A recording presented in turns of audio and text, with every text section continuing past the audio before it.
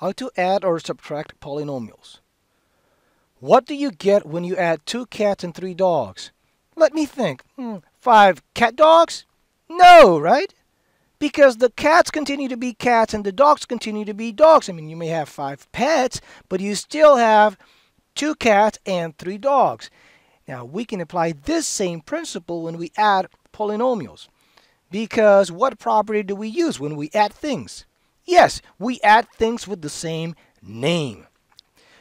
Consider this. If Julie has 3 cats and 1 dog, and Jeremy has 1 cat and 2 dogs, what can you say about their combined number of cats and dogs?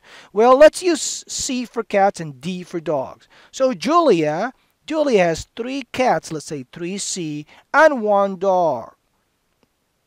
That's right, 1D. And we want to combine them. So combine means we have to add them. We're going to add the number of pets that Julia has with the dogs and cats that Jeremy has.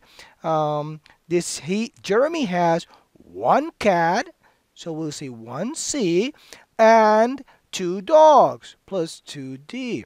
Now, when we add this, we know that they have 4 cats, 4C, and that they have 3 dogs altogether. We are adding things with the same name. Cats with cats, C's with C's, and dogs with dogs, D's with D's. Now, of course, we didn't need to write this 1 here or here, but we wrote it just for clarification.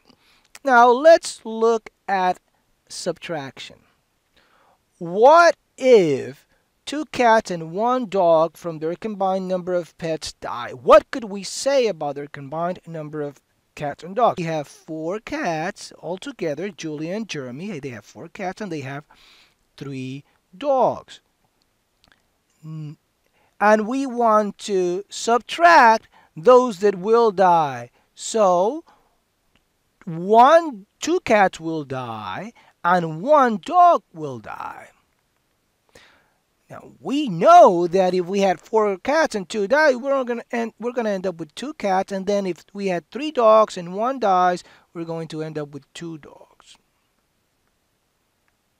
But notice that in order for this to happen, we are subtracting this guy from C and this guy from D. So this is just 4C plus 3D minus 2C minus, right? We're distributing that minus sign, minus D. And now we combine like terms. 4C minus 2C plus 3D minus D is equal to 2C plus 2D, which is exactly this.